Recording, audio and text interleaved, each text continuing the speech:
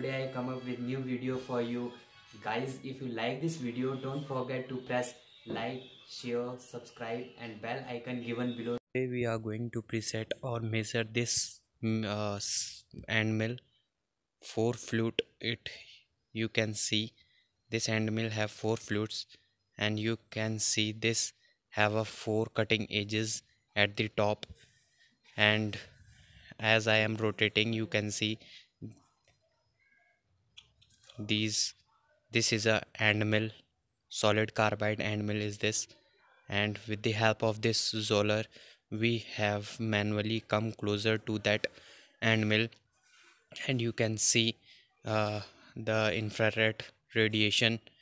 We come close to this end mill top, and at the screen you can see the image of that tool with the help of infrared radiation. At this quadrant you can see here how we have uh, put this tool. As at this quadrant we have to measure this Z and X value. Z means the height of the tool and X is in the radius, and we are measuring in the radius format of the tool.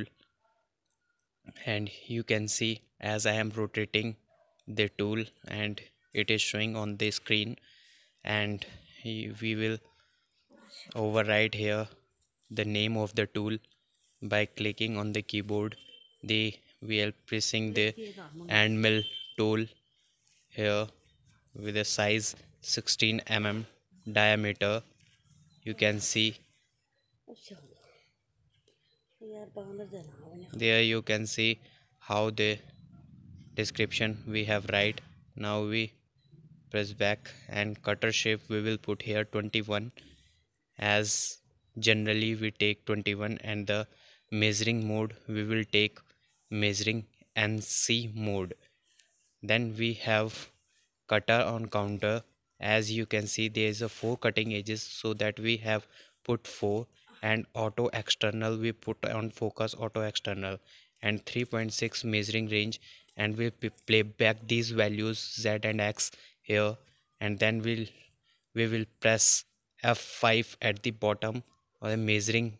After playbacking, then we press this F5 measuring values, and it is focusing automatically. You can see the left side tool is rotating, and infrared radiations are focusing the greater and sharp corner automatically, and it will focus 4 different edges 4 times, and will give this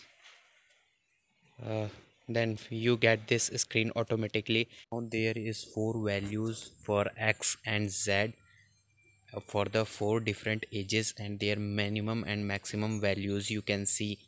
And then we will go back by pressing F12.